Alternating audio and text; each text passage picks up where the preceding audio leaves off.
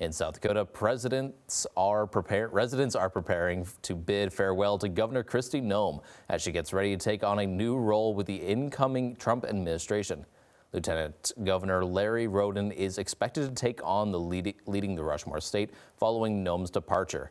Rhoden is originally from Union Center in Meade County, and residents there who know him say they think he's got what it takes to lead.